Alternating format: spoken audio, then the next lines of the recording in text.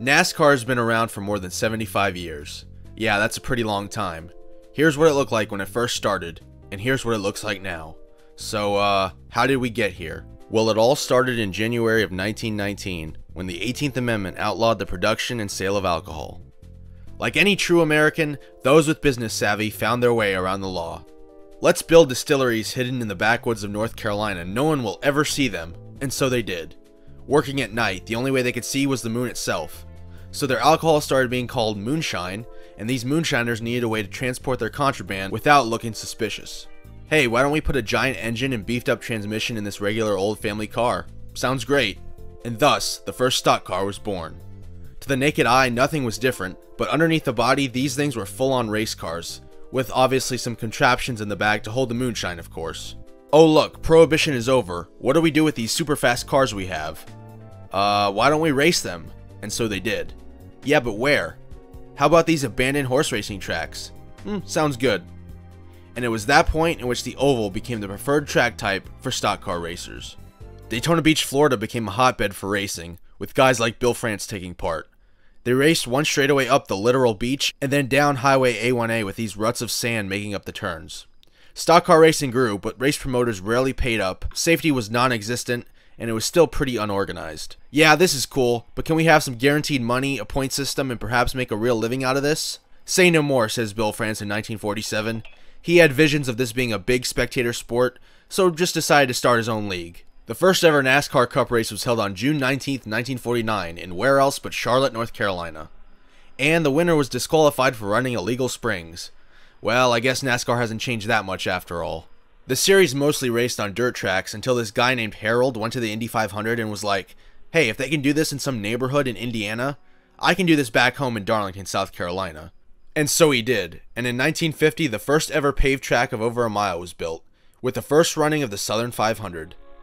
It was also at this race where drivers discovered banking. Darlington had it as a safety feature to slow cars before hitting the wall, but the drivers were like, it's just way faster to drive on it, and thus the idea of a stock car on a paved high-bank speedway was forever ingrained in history.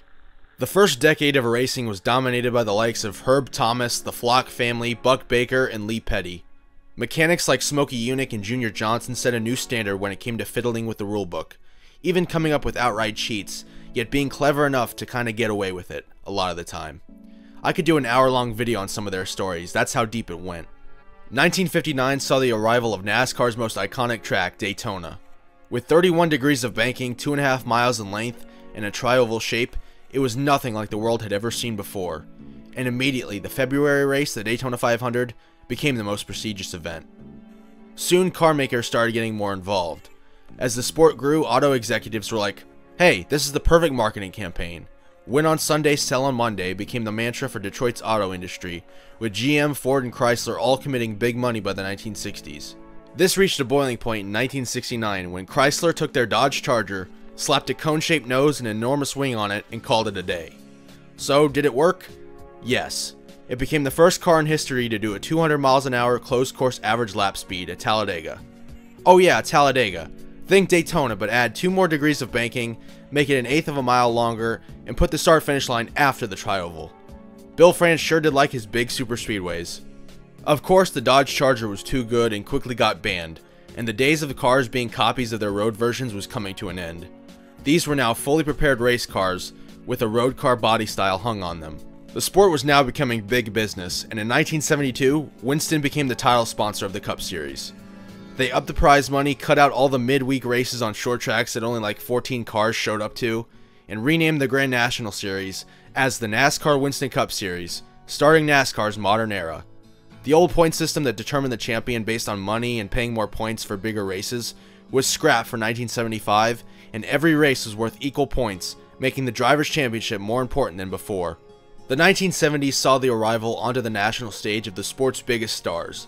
As more race highlights got shown on TV, names like Richard Petty, David Pearson, Cale Yarborough, Bobby Allison, and Darrell Waltrip took center stage.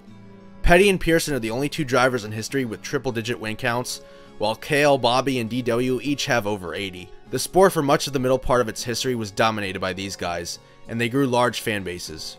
All of this came to a head at the 1979 Daytona 500, the most important race in NASCAR history. For the first time, CBS would broadcast a 500-mile race live thanks to the effort of one Ken Squire, the voice of NASCAR. So you might ask, what was so special about this race? Well, the east coast of the country was snowed in, and since there were like 3 channels back then, the Daytona 500 was the only real thing on TV.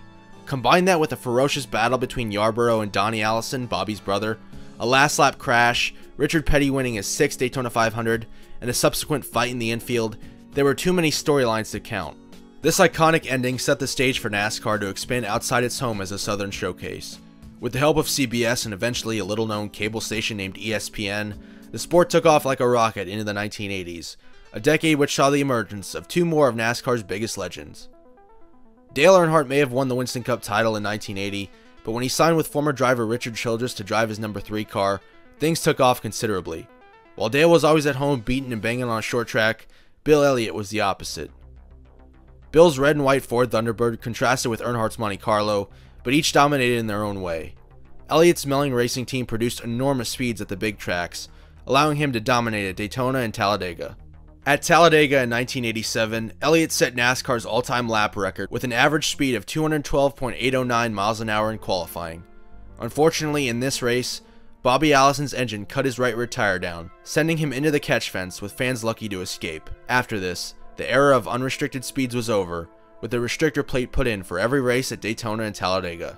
This created pack racing at the big tracks, which had the unintended consequence of big accidents involving 15+ cars. I wonder if they came up with a nickname for those big ones. Oh yeah, they did. It's, the big one. Anyway, NASCAR passed into the early 90s with a new crop of stars. Petty, Yarborough, Pearson, and Allison were all done, but we still had the likes of Earnhardt, Elliott, Davey Allison, Rusty Wallace, Darrell Waltrip, Terry Labonte, Alan Kulwicki, Richard's son Kyle Petty, and Jeff Bodine. The amount of competition really showed in 1992, with 6 drivers eligible to win the title at the final race in Atlanta. With his knowledge of the bonus point system, Kulwicki, the last true owner-driver, claimed the title over Bill Elliott by staying out a lap longer before his last pit stop to secure more laps led, which gave him the championship even though Elliott won the race.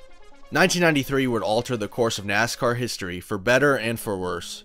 While Dale Earnhardt and Rusty Wallace staged a back-and-forth battle for the crown, a young hotshot named Jeff Gordon embarked on his rookie season with Hendrick Motorsports. Boy, he sure is tearing up a lot of race cars. There's no way he lasts in the Winston Cup Series, right?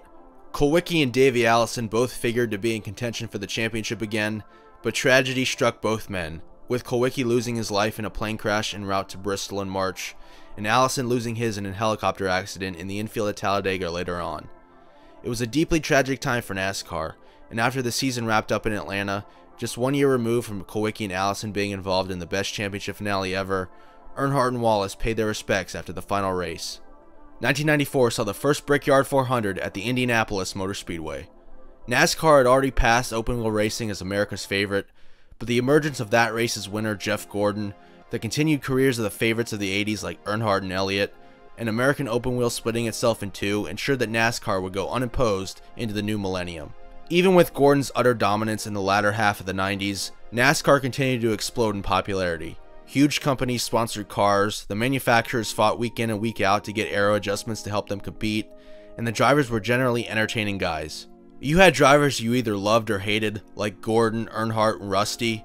You had the very popular older vets like Mark Martin and Dale Jarrett, and you had the slightly younger guys finding their footing and competing at the front, like Jeff Burton and Bobby Labonte. And it wasn't just the Cup Series anymore. What was once the late model Sportsman Series for years and years was now the Busch Grand National Series. And NASCAR had even started a truck series in 1995 to capture the growing pickup truck market in the United States. All of their races too were on TV, and it was just more NASCAR everywhere you looked. ESPN and CBS had done a lot of the heavy lifting getting NASCAR to this point, but for 2001 NASCAR signed a multi-billion-dollar agreement with Fox, NBC, and TNT. The first race of that season ultimately became the biggest turning point in the sport's history. On the final lap of the 2001 Daytona 500, Dale Earnhardt was involved in an accident and sadly passed away. He was unfortunately not the first, but after this race, the mission became to make sure he would be the last. This was the straw that broke the camel's back, so to speak. NASCAR would end up investigating how they could use Dr. Robert Hubbard's head and neck restraint, or Hans device, and the safer barrier created by the University of Nebraska and the Indianapolis Motor Speedway. Within 2 full seasons of Earnhardt's passing, the Hans device was mandatory, and the safer barrier found itself at every NASCAR track. This era coincided with an entirely new crop of young stars. Dale Earnhardt Jr. led the charge on that front, instantly becoming the most popular driver after his father's passing. But we also had the likes of Tony Stewart, Matt Kenseth, Kevin Harvick, Jimmy Johnson, Kurt and Kyle Busch, Ryan Newman, Greg Biffle, Casey Kane, Denny Hamlin, Carl Edwards. I mean, the list is pretty long. By the end of 2002, the guys that made up this generation of driver started to replace the likes of Jarrett, Burton, Elliott, and Labonte towards the top of the point standings. 2003 saw the end of both Winston as title sponsor in the Cup Series, as well as the last for a season-long points format. In 2004, Nextel replaced Winston, and NASCAR instituted the first version of the chase for the Cup. For the final 10 races, the top 10 in points would be reset, and they'd have their own mini-season to determine the champion. I'd say that most people who were old enough to watch before 2004 have never liked it. NASCAR introduced the car of tomorrow in 2007, something much safer than before, but man, those things were ugly. Who decided to put a rear wing on a stock car? And don't get me started on those splitters with the bolts on them. I get shivers down my spine whenever I come across a picture of one of those things these days. A lot of the 2000s also came with race procedure changes, with things like the lucky dog, which gave the first car a lap down a free pass back onto the lead lap when a caution came out, double file restarts meant to generate excitement, and overtime, which extended the race past the scheduled distance to try to get a green flag finish. And then there's the infamous debris yellows. In this era, NASCAR would throw random debris yellows to bunch up the field when it got boring. All these gimmicks plus the 2008 recession, and people stopped going, stopped watching. Jimmy Johnson winning 5 straight titles in the most boring way possible, and thanks to the chase format, ruined all momentum NASCAR had. You'd think they'd learned their lesson, but no. In 2014, they just doubled down on the chase and decided to call it the playoffs because God forbid NASCAR tries to not be like regular sports. It's almost as if auto racing is different from football or basketball. They made it a 16 driver bracket, and even worse than the original chase, they have a 1 race championship at the end to the highest finisher in the final 4. I mean, just typing this out on the script raises my blood pressure, so I'm going to move on. TV viewership and track attendance kept on declining. Brian France, who took over in 2003 and started all these changes, was ousted in 2018. 2020 was an interesting time with the world illness, and NASCAR took the opportunity to change things up into the future. More road courses, the return of long-forgotten tracks like North Wilkesboro, tracks that never got a cup race in their original run like Nashville and Gateway, and even a street course in downtown Chicago.